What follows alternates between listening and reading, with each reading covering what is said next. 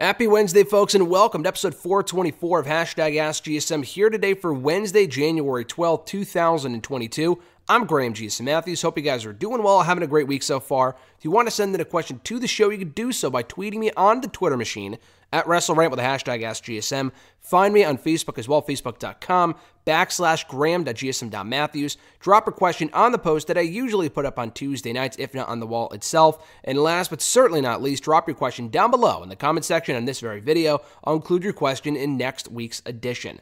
Couple of things I do want to address before we get started here. A lot of interviews going up this week here on the channel. On Monday, we had my interview with Alan Maldonado, one of the stars from Psych 3, This Is Gus. He's also in Heels, the show Blackish, among other shows and movies. A great guy. That interview was recorded a few months ago. Finally had a chance to put it up here on the channel late Monday night, so check that out in video form. All these are video interviews, by the way, on the first three anyway.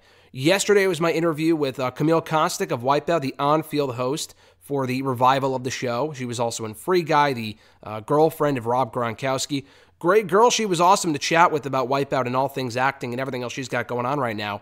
She was great, again, also in video form here on the channel from yesterday. The article went up in article form. The interview went up in article form over on hiddenremote.com, so check that out. And then today, my interview with the one of the hottest free agents, I would say, in wrestling right now, the very nice, very evil Danhausen, going up in video form here on the channel, so check that out. That was great to chat with him for over half an hour about the most random of things, from, wanting to sign with AEW, a potential run in WWE, an update on his injury, what makes Danhausen so damn popular, why he's an internet sensation, meeting CM Punk, being inspired by Conan O'Brien, his thoughts on the Spider-Man Far From Home movie, or No Way Home rather, that came out last month, favorite horror movies, his tattoos, and so much more. It was a really fun interview, so check that out when you get a chance. Also went up in article form over on Bleacher Report earlier today.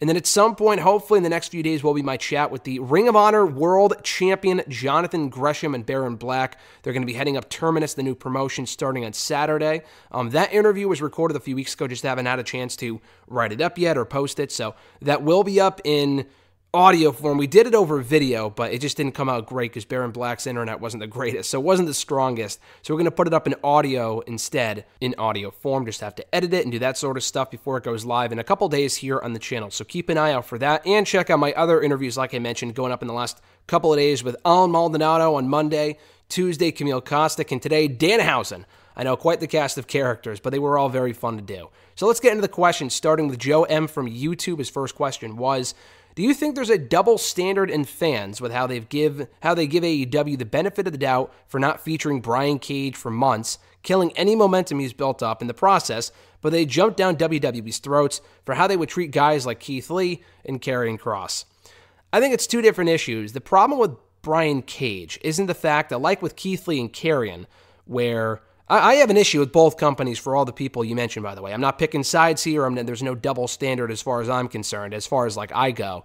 I think AEW, I don't know if Brian Cage is still hurt. The thing is that with WWE, I think more so the problem is Brian Cage very well might be hurt. We don't know that because no one has reported on it. I don't know if it's the fact that no one gives a fuck about Brian Cage, but I hear injury reports from people in WWE about people I don't give a fuck about all the time, like, where is so-and-so? But we find out, okay, they're hurt, and these people don't have to go on their Twitters and comment on it. It's not really up to Brian or X, Y, or Z to really say, hey, I'm not around right now because I'm hurt. I don't know if that falls on the dirt sheets or whatever, but I think it falls on the fans, because I feel like if the fans were asking questions as to where this person is, then they'll find out. Like in WWE, there's people that are still out injured right now, that we know are inactive for such and such reason. You know what I mean? Like, I feel like the fans are more so saying, oh, they're not using this person, why not? And then we find out that they're hurt. Why aren't people complaining about the lack of Brian Cage or even Lance Archer on AEW TV? We haven't seen Lance Archer on TV since October, since he got hurt with that concussion. Not got hurt, but they took him off of TV. I think he was fine right after the fact, but he was a bit banged up, and it was a scary spot. But that was 3 months ago. I would assume he's okay by now. And if he's not, why aren't fans saying, hey, where is Lance Archer? Where is Brian Cage? Where is this person and that person? I definitely think there's a double standard there as far as the fans are concerned for not speaking up for people like Brian or Lance and saying, hey, why the fuck aren't they using these people? There very well might be a legitimate reason as to why they're not on TV. I still don't think that Ricky Starks isn't on TV all that much because he's still feeling the ramifications of the neck injury from a year ago. I think he himself has said either in an interview or on Twitter, I think before he deleted it, I'm not sure if he's back on Twitter now, but he deleted it like around New Year's Day, I remember. Someone had asked him, where's Ricky Starks? He's not hurt anymore. Like, I think he's 100% clear to compete. He doesn't need to be limited. He doesn't need to be kept to tag team matches. Like, he had a fucking street fight with Brian Cage 4 months ago, whatever it was. He's wrestled on TV a bunch. He had a FTW title defense, a pretty full-length match against Matt Sydal on Saturday. I don't think the guy's hurt. So why the hell, why the hell aren't they using him more? Powerhouse Hobbs as well. Brian Cage, Archer, again, probably still dealing with injuries.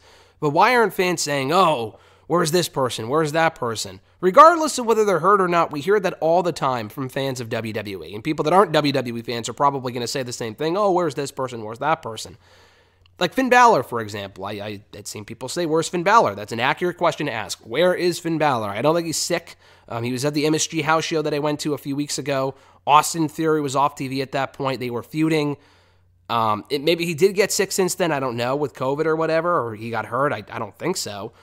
But he was feuding with Theory. Theory wasn't on TV, so they took Balor off the show temporarily. Theory's been back for a week or two now. We have had no sign of Finn Balor on TV. People will say, oh, they're burying Finn Balor. Where's Finn Balor? Blah, blah, blah.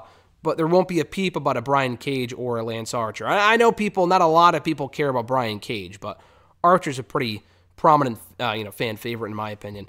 With Keith and Karrion, with fans jumping down WWE's throat as far as that is concerned, that was more so creative decisions. If Brian Cage came out wearing a stupid-ass mask, I'm sure people would actually say something. With Keith, the whole Bearcat shit and Karrion Kross coming out with the Shredder mask looking ridiculous before both guys were fired promptly a few months later. That was a different issue because how can you not complain about that? I mean, they looked fucking ridiculous. There was no defending it, and it played a factor in their release from the company. There's not a lot of people who come out on the shows on AEW and have a dumb character or, I mean, some of the characters I just don't get. And like the librarian shit, I think people kind of let AEW know, hey, this isn't working. We don't care. It's fucking stupid. Please stop doing it. And they did. Nightmare Collective, same thing. It was a stable that sucked. They heard the fans, and they pulled the plug on it pretty quickly. So they listen to the fans more often than not. I can't name anything off the top of my head right now, but there are certain storylines in AEW that I just don't think are the greatest, and fans kind of give them a pass. That does happen quite a bit. Joe's second question: since the idea of Brock Lesnar getting screwed out of the championship and then entering and winning the Royal Rumble, I think is what he meant to say, has been floated around by guys like Solomonster, how would you like to see that final man, Brock, tossing out Bron Breakker? So again, kind of a weirdly worded question, but I think he's saying if Brock's going to win the Rumble, and I agree with Solomonster, I agree with you. I'm not saying that I think he should, but I don't really know who else you have win it. Big E would be great. I don't see Big E being in a world championship match at WrestleMania. I don't. They never really position him as the guy. They could always rectify that and book him better going forward. He had a great match with Rollins on Monday before he lost. He looked great in defeat.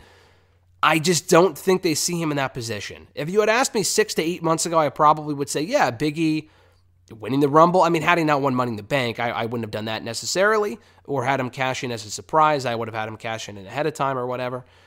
But anyway, they never really booked him as the guy, which makes me think that he won't be in a WWE title match at WrestleMania. And if he is, I don't think it's headlining the show. I really don't. I hope I'm wrong. But anyway, with Brock, I do also think he's winning the Rumble. I think he's probably losing. Not probably. I'm not guaranteeing that he's losing to Bobby. Not at all. I mean, Brock could always win the Rumble as the WWE champion. That is also very possible. I don't really want Brock to win the Rumble. I do think there's a very good chance it happens.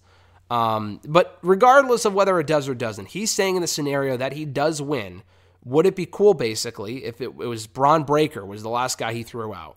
I think that would be awesome. I don't think there would be much doubt if it came down to Brock and Braun that Brock would be winning. Bron Breakker is the current NXT champion.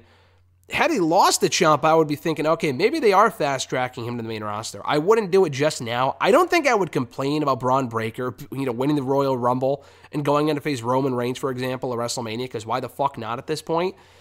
But still, regardless of the predictability, it would be a pretty great spot for Bron to be in. And so far, he's been a shining star in that NXT 2.0 brand. He's been booked great. He's had very good matches, cutting quality promos. He's more comfortable now from what I've seen. And I've interviewed him twice now. The second time, he was far more comfortable than he was the first time. And that's in the matter of a month. If that guy can continue at that rate going forward, this guy will be a champion in the main roster by the end of the year. Like, no ifs, ands, or buts about it. But, yeah, with Brock and Braun, that would be an awesome finish. I don't see that happening at all. I mean, that's assuming Braun's even in it, which would be cool. We'll see. I would love to see it. The chances of that actually happening are very slim, but it would be quite the visual, though. And quite the endorsement for Bron Breakker from Brock Lesnar. Noel from Facebook, their first question was, who should be the one to beat Mandy Rose for the NXT Women's Championship? You know, I was just talking with someone about this last night. I think it's got to be Cora Jade. The NXT women's roster isn't exactly as diverse as it once was, unfortunately. Maybe not diverse, but like as far as like the depth isn't there as much as it was even 6 to 8 months ago. They've gotten rid of so many women from Taya Valkyrie, Mercedes Martinez. Tegan Nox was there, got called up, fired. Toni Storm was there, got called up, fired. Ember Moon got brought back, she got fired. They called up Shotzi. Raquel's probably on her way out. They just don't really have the depth anymore. I feel like it's Toxic Attraction. Zoe Stark is her. I don't give a fuck about Zoe Stark. I'm going to be honest. She's a good wrestler. I just really don't care about her at all. Sarray is a total non-factor. I'm shocked she's even still there. Elektra Lopez is no good. She's getting better, but she's not remotely there yet. Raquel is good. She's improved. I just don't think she's there for the long haul. You have Io Shirai still. They haven't really done a lot with her. Kaylee Ray, same thing.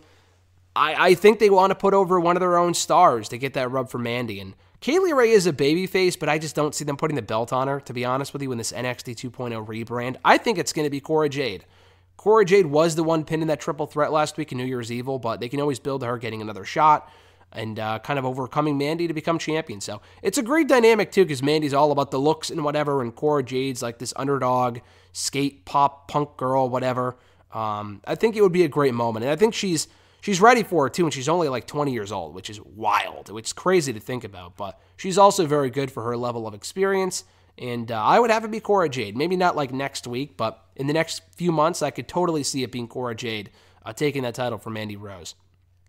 Their second question, do you think WWE will finally start working with other companies besides Impact? I don't. I think the Impact thing's a one-off, I think, because they felt like they had no women for the Women's Royal Rumble. They wanted to surprise people, get people talking. Win-win for Impact. They get a lot of exposure out of it. If Mickie James comes out with the Impact Knockouts Championship, and I don't think she will, excuse me, that would be great exposure for them.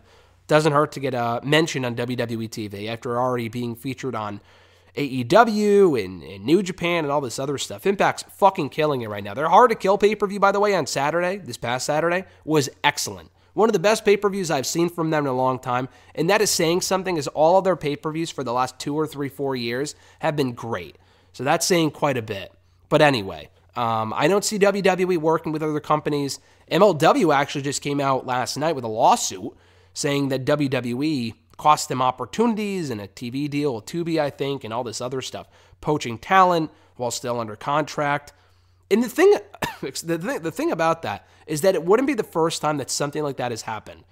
On the MLW front, real quick, it actually came out earlier last year, and I think Court Bauer confirmed this, one of the lead people in charge of MLW. The WWE was actually trying to work with them on something. I don't know what it was. Maybe there being like a developmental show, and that was when Triple H was still in NXT. He's not there right now, and he probably won't be back. So that obviously wasn't going to happen. But they tried working with them. MLW countered with a lawsuit, and that's that. But again, that's not the first time that something like that has happened. You go all the way back to 2017. Ring of Honor, I think, also sued WWE, and maybe even years before that as well. I feel like they had tried to do something like that. Ring of Honor did back in like 2012, 2013, around there, where they were, again, poaching talent and kind of contract tampering and doing stuff like that because they wanted people that Ring of Honor had and were talking to them before they were contractually able to, which is why we saw that giant influx of people once it died down. By the end of 2017, WWE from Ring of Honor picked up Adam Cole, Bobby Fish, Kyle O'Reilly, Leo Rush, and Donovan Dijak. or Donovan Dijakovic or whatever. That's 5 people, and Roderick was already there from the year prior. They had already picked up a bunch of other Ring of Honor stars in years past, so it was crazy. It was really, really crazy, and now we're kind of seeing something similar with MLW. But to answer your question, if they're still doing that type of shit, seemingly, then it's not a good look for WWE, and I just don't see companies wanting to work with them. I know they're the biggest company in town, the biggest wrestling company out there, but if they're going to be doing shit like that, then why would anyone want to work with them? You know what I mean? So AEW, I've seen and heard, I think Tony Khan confirmed that WWE has wanted to work with them and use some of their talent for like documentaries and stuff like that, which makes sense. Like the Jericho being in the Rumble thing, maybe, but I don't know. I just don't really see that happening, so I guess we'll see, but I just don't see WWE working with bigger promotions. I know they worked with Progress before and Evolve before they bought them. I just don't see them working with the bigger companies because WWE notoriously has never played well with others. And if they have, then it just doesn't last too long. So time will tell. I just don't see it happening. At Reborn Again, John Ritland, the birthday boy. Check out a show on YouTube as well. Real Honesty with John Ritland, celebrating a birthday the other day. Very happy birthday to John. He's an awesome dude. His first question was, so Piper Niven, and I refuse to call her by that other name he says, is facing Becky Lynch at the Royal Rumble. What are your expectations for that match? Also, who is the heel? I'm looking forward to it. Honestly, when they did that triple threat on Raw this week, for starters, it was unpredictable as to who was going to win. I like that portion of it, that aspect of it. It was very believable that Liv could get a third shot. Didn't want to see it. I like Liv a lot. She's gotten her shot. She's gotten her matches. She's not going to beat Becky at the Rumble, so I'm glad that didn't happen. Bianca, I was thinking, okay, maybe she'll win, but the thing with me is, if they're going to save Bianca, like, that's a WrestleMania match. Are they going to do Rhea and Becky at WrestleMania? Then do Bianca and Becky now. Based on the finish of what we got on Monday, they're going to save that for WrestleMania. I mean, I guess they could do it in between now and WrestleMania. At this point, I would just wait till WrestleMania. Maybe she wins the Rumble. I'll talk about that later. Who knows? But I like the fact that Doudrop won, Piper Niven, whatever. She's very talented. She had great matches with Bianca. She hasn't had a lot of luck as far as her win-loss record is concerned, but she's like one of those second-tier... I mean, there really aren't a lot of women's wrestling stars in WWE in general right now. They don't have a lot of women, period. But she's one of those people underneath the title picture, now in the title picture, that has kind of flown under the radar. I think she's doing great work as a heel. They got to ditch the dumb Doudrop name. I completely agree with you. I don't know anyone that would say, oh, keep Doudrop.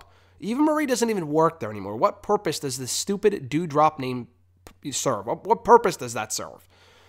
But anyway, I like her being in the title picture. She's not going to win. Who's the heel? It doesn't even really matter. The thing is that we're already getting Bobby Lashley and Brock and Roman and Seth. Bobby is a heel. He's more of the babyface in that feud than Brock. Brock's a babyface, I guess, too. Realistically, neither guy is a babyface, a full-on, full-fledged babyface. Definitely not Roman Reigns or Seth Rollins. So it's the Rumble. It doesn't even really matter. We've gotten matches like this at the Rumble before between two heels. They did Randy Orton and Sheamus, I remember, not a very good match, but for the WWE Championship back in 2010, because it doesn't matter. Like, the show's all about the Rumbles, and I like this because you could say, oh yeah, it's all about the Rumble, so why not give the spot to a Liv Morgan? At least it's something new. It should be a good match. I think it could be a good match. I don't know if it's the greatest idea when you want to get over Becky as a heel, and she's definitely going to get cheered over Doudrop at the show. I don't know about that, but as a match, I'm looking forward to it. I think it could be a good match. Doudrop is very talented. It's something we haven't seen before, and that's something we very rarely say with this company. It's always the same fucking rematches, but we've never seen this before, so I'm on board with it. Obviously, Becky's going to win, I would say. I'd be shocked if Doudrop won. I wouldn't do that. But I like the fact that she won on Monday's Raw, and I'm looking forward to the match of the pay-per-view. John's second question. Chad Gable is now a 4-time tag team champion. Is there any chance they actually utilize him as a single star, or has that ship sailed? That ship sailed, sunk down to the bottom of the sea years ago. I hate to say it, but I think their best bet for utilizing, I think the last real opportunity they had, excuse me, to use Chad Gable as a single star. I'm still trying to get over a cold, by the way, so that's why I'm like coughing and I'm barely, I'm not completely out of breath, but that's why I still sound slightly congested. But yeah, so I feel like the last chance they had with Chad Gable to get him over as a single star was during the King of the Ring, 2019. He had just broken off from Bobby Roode, Robert Roode, whatever. Chad, I think, went to SmackDown. Roode stayed on Raw. He was on his own again. He was doing some 205 Live stuff, had some good matches over there. But then he was in the King of the Ring and had a great run of matches with a series of people, had a great finals with Corbin, and then they did nothing to capitalize off of that. He lost to Corbin a bunch. He beat him maybe once, but they did nothing with that, and then had him call himself fucking Shorty G for a year, which was awful. And then as soon as the Shorty G stuff, played out and whatever, ran its course, they then put him with Otis, which I didn't like. I mean, they work well as a team now, and I like Alpha Academy. But like Otis just came out of a tag team. Gable's already been in 3 tag teams already with a number of people. He had already teamed with Jason Jordan. He teamed with Shelton Benjamin. He teamed with Bobby Roode. This is his 4th partner on the main roster, his 4th full-time tag team partner. And all of whom, I don't think with Shelton he never won tag team gold. Who did he win? Wait, did they? Because you just said he's a 4-time tag team champion. With Bobby, they held the belts once. Oh, yeah. No. So he held the tag titles with Jordan twice. Once in NXT and once on SmackDown. That's what it was.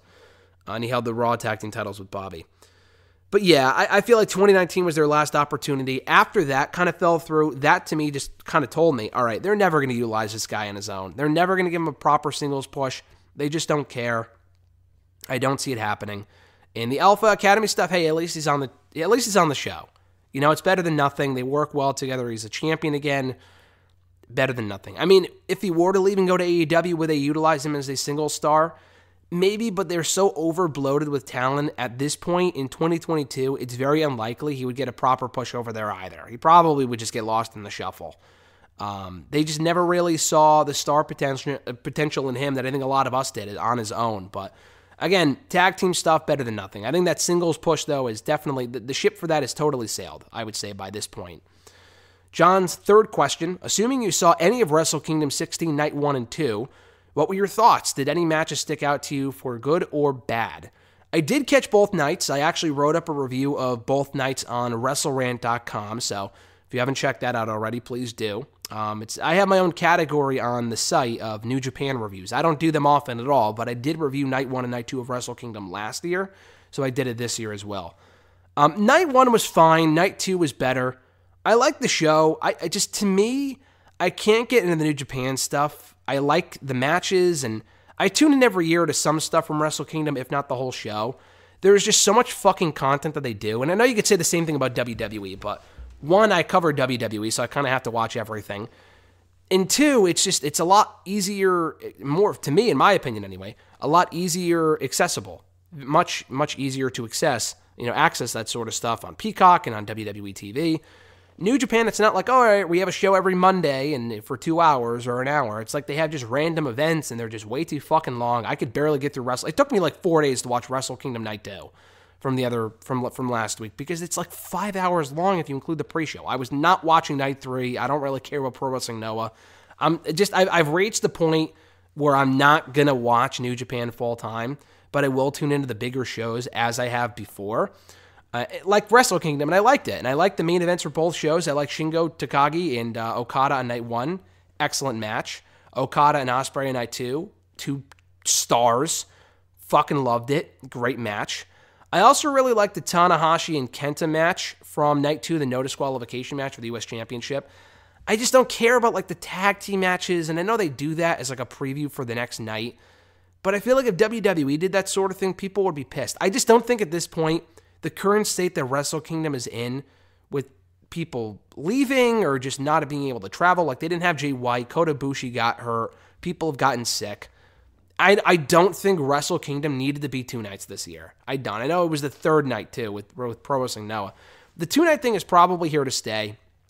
With the current roster depth and whatever, I just don't think 2 nights is necessary. But I did like both shows. They were enjoyable. I thought, like, I don't know. Like, they used to say, Wrestle Kingdom is the best show of the year.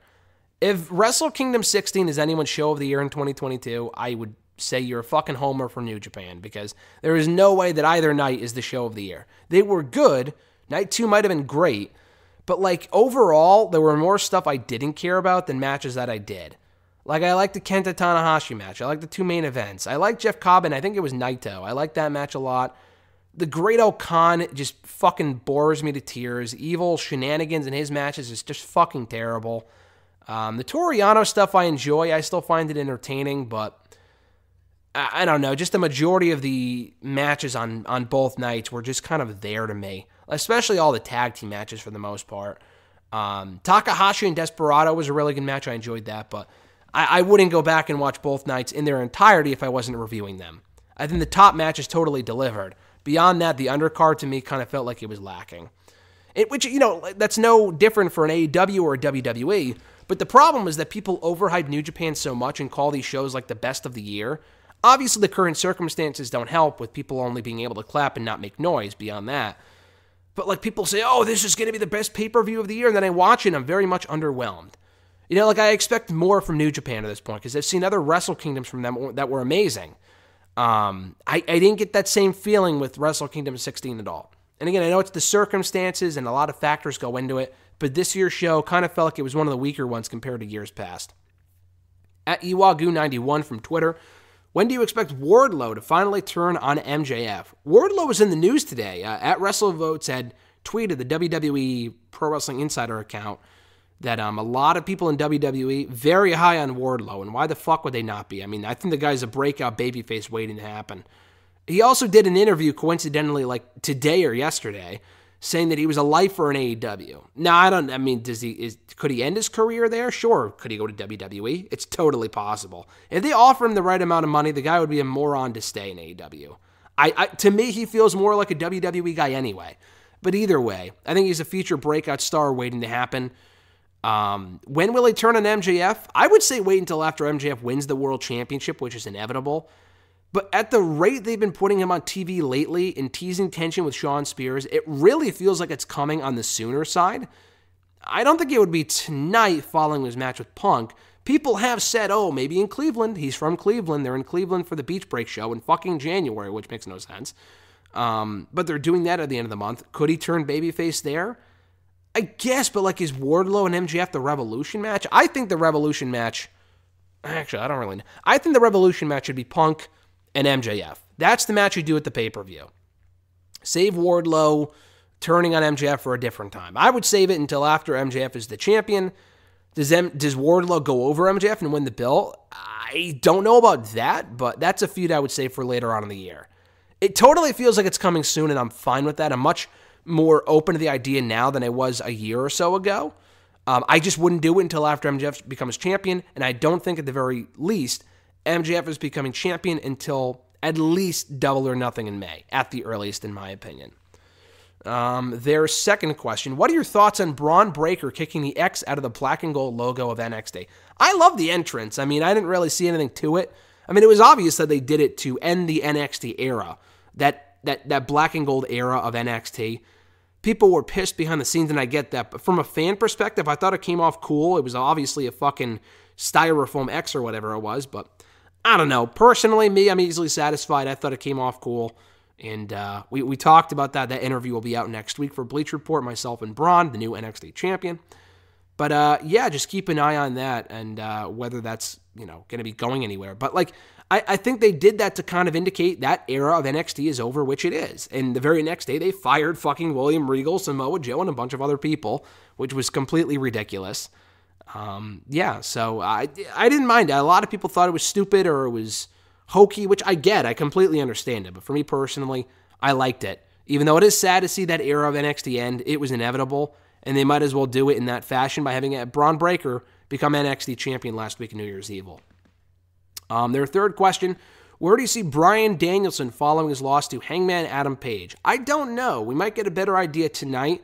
I think it's more likely he takes some time off, like he's not on the show for a few weeks, and then he comes back. I think he's going back to being a babyface. I think he was only acting like a heel for the Hangman feud. I don't think it's going to be happening. I don't think he's a heel from here on out, is my thing. Who do you pair him with next? I don't know. Darby's kind of currently busy, I think, with Andrade. Cody? I don't know about that. I don't think Bryan needs to be at the TNT level. Excuse me. I'm not sure. I really don't know. That's what's kind of Intriguing to me is where you go with Danielson from here. He's one of the best in that entire company, if not the best. So you got to obviously put him in a prominent spot going into the Revolution pay-per-view. There's no one obvious opponent, I don't think, at this current point in time for Danielson to that pay-per-view. So I'm very much curious, as much as you are, to see where they go with him from here. At Justin David Kish from Twitter, buy or sell Wardlow or Bron Breakker? Great question. We just got done talking about both guys. Oh, man. I know the buy or sell is like a Solomonster thing, but buy or sell on Wardlow or Breakker? I got to buy on Breakker, sell on Wardlow.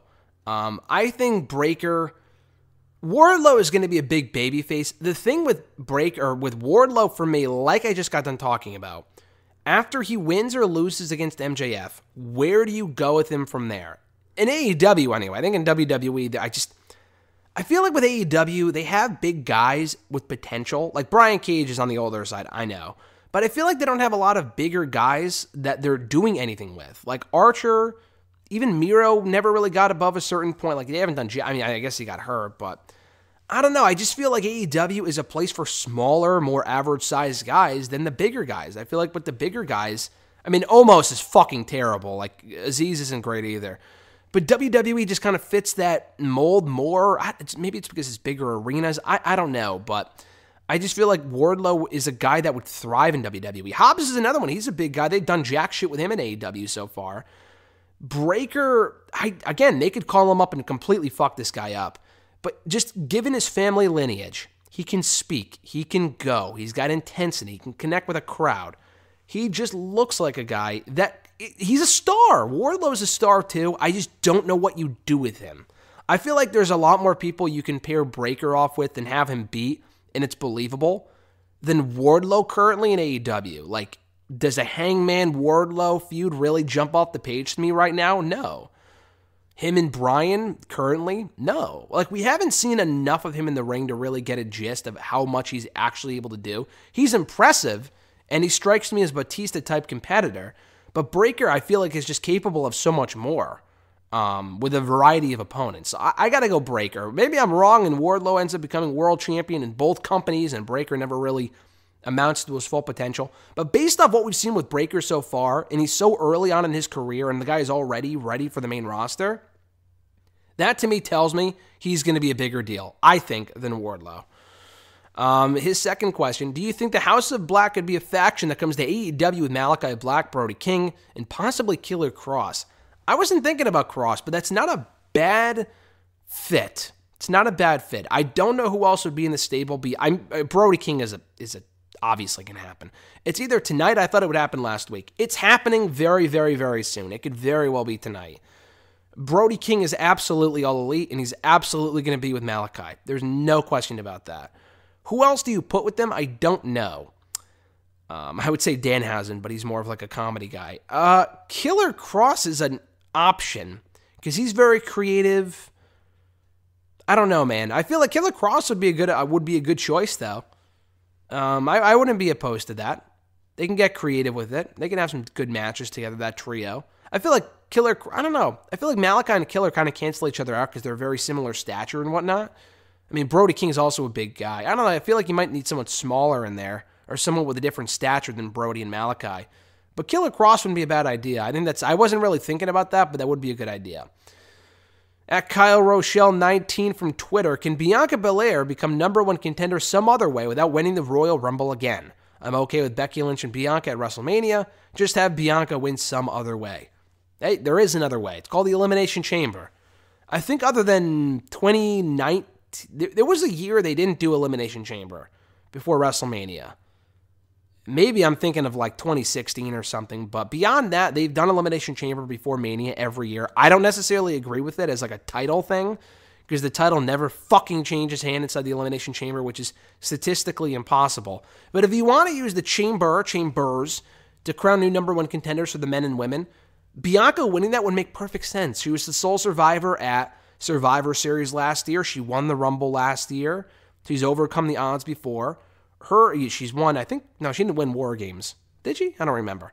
But yeah, I think her winning Elimination Chamber would be perfect for her character and perfect for her, so she wouldn't have to win the Rumble. I wouldn't be upset if Bianca won the Rumble at this point. you can't have a fresh face win every fucking year. I get it. And I just don't know who else you have win for the women. If it is Bianca and Becky at WrestleMania, then Bianca winning the Rumble would make sense, and she could become the first person in a very long time to win it in back-to-back years. And it would be a first for the women too. So it would be historic, which is why I wouldn't be opposed to it. It's not like it's Charlotte winning again. Like, Charlotte winning again would be fucking stupid. Charlotte should absolutely not win. If Bianca and Becky's the Mania match, the only other person that would make sense to win would be Sasha, but she's out. Like, if Sasha faces Charlotte at Mania, which is what I'm expecting as of now, then she's hurt, though, so she can't win. So it really just comes down to Bianca, to be honest. So, I don't know. Maybe, excuse me. Maybe they surprise us with someone else. Again, Rhea's an option, because Rhea lost last year. She came up short against Bianca last year. I just don't know if Rhea's going to Mania, though. I feel, unless they do Bianca before Mania, I don't know. But save Rhea for after Mania, maybe. Either way, I wouldn't have as much of an issue as I would have. Like, thinking about it now, I wouldn't mind it. But if you want to have someone else win the Rumble, who that would be, I don't know, and have Bianca earn a title shot at Mania a different way, the Elimination Chamber is the way to go. And it would fit her perfectly, like I said. Final two questions from @Supersonic X 1991. First question from Twitter. What are your thoughts on the return of NWA to YouTube? Who will be the breakout star in NWA this year for the men and the women? For the men, I'm going with Darius Lockhart, and for the women, I'm going with Natalia Markova and Christy Janes. I don't know who Christy Janes is. I watched the NWA. I don't know who that is. I didn't watch Power yet this week. Markova I've seen before. She doesn't strike me as someone who has a lot of potential. The NWA, Jesus Christ, excuse me. They have a decent amount of good women. Like, I think Tootie Lynn is is a lot of potential. She's very talented. Sky Blue, if they continue to use her, I thought AEW was going to sign her, but who knows. Kiera Hogan's also good. She has a lot of potential. Breakout, like, if Sky Blue continues to be featured, then her. I just don't know if they will. Tootie Lynn as well, like I said, she's quite good. Lady Frost was there, but then I think she's in Impact now. So they have a lot of women to choose from. I wouldn't go with either one of those women personally, but maybe Markova can go farther than I'm expecting. Darius Lockhart, I don't think they've used him once, but I think he's supposed to be in that light heavyweight title tournament, or was. He is very intriguing to me. I think he can be a breakout star. Who else? I don't really know. I mean, the NWA product right now is just kind of there. Like, they got fucking Zack Ryder and Trevor Murdoch in their world title picture, which is fine, and I like Cardona a lot, but it's not like exactly like they're building new stars at a rapid rate. Like, they got Pope, who's good, but he's been around for 15 years. Nick Aldis has been around for over a decade. Like, you know what I mean? Like, they're not exactly building a lot of new stars. Ricky Starks would have been one of them before he left for AEW. I can't really tell you another person that really jumps out to me as someone they can get behind and really build up. But Darius Lockhart would be one of them. I don't think NWA is back on YouTube full time. I think they're just back on YouTube for the NWA USA show, if I'm not mistaken. I would love if Power, I mean, unless they announced it last night and I missed it, I don't think Power is going to be back on YouTube. I think you're just talking about NWA USA. It's an easy half-hour show. I don't think it's really necessary for them to have another show right now, but it's interesting, I guess. And, yeah, it's free on YouTube. You're not paying $5 for it on Fight TV, which I proudly do for Power, because I like Power, but, you know, it is kind of a, not a ripoff when the show's not great, but it's just like I used to get it for free, so why would I want to pay for it now? And it's not like the show's that much better than it was 2 or 3 years ago. It's probably worse.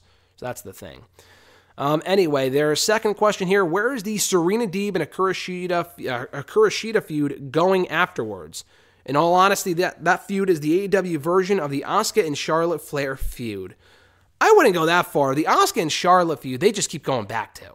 Like, they would do the feud, they did it in 2018, and then they moved away from each other. They went back to it in 2019, they moved away from each other. They went back to it in 2020, moved away from it.